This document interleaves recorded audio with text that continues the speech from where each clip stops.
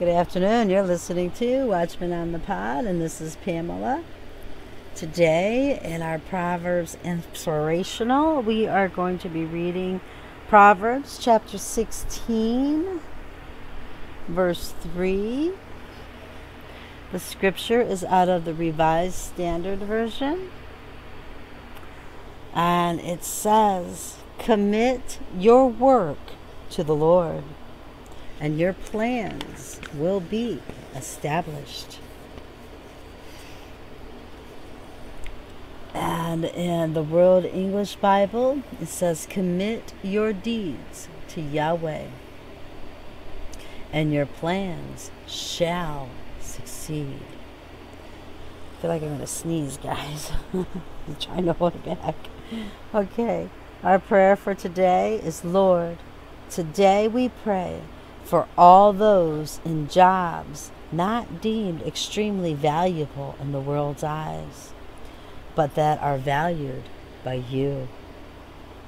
We ask your special blessing on the cab drivers who deliver people safely to their destinations with cheerful conversation, the waitresses and the waiters who serve a smile along with the food, and the maintenance people who labor each day to keep the world's grime under control. You see how faithful and dedicated these and other workers are, Lord. Remind us to be appreciative of every service rendered and to encourage them with the knowledge that they are working not just for their bosses, but for you as well. Amen and amen. This is so true. You know, people need to be encouraged. Sometimes it can be so disheartening. I mean, I know exactly what it's like to be a waitress. I know what it's like to be in food service.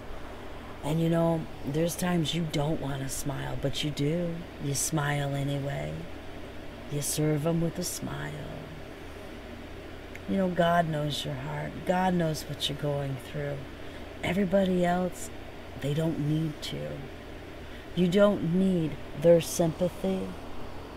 But you know what? You need to put your needs below their needs. Their needs should be above yours. Because you represent the Lord Jesus Christ.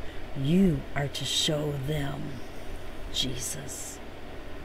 Because right now, in this world of darkness, you're the only light people are seeing. And if we act like the world, no one's going to want what you've got, are they? But if they can see that, you know what, though times are tough and you're out there and you got to wear that mask, they can't even see your smile, can they? But they can see your eyes. They can see your eyes.